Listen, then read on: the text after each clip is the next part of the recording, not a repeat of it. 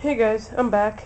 I'm just deciding to make a video, I don't know why, but kind of an update I guess. I just color converted my phone to blue.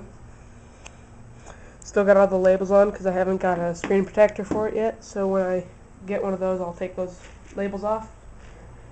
But yeah, I just thought I'd kind of make an update video for you guys. Pretty soon I will be shooting the crap out of my laptop, my old one, that you guys might have seen in my iPhone picture transfer videos. You may have seen it in there, the one that was all broken to pieces. So that will be dying. And a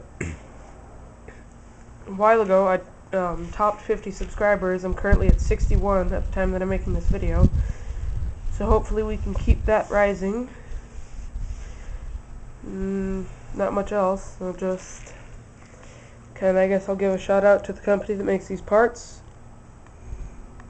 Depending on, my camera sucks first of all, but depending on the light that it's in, it's like different looking blue.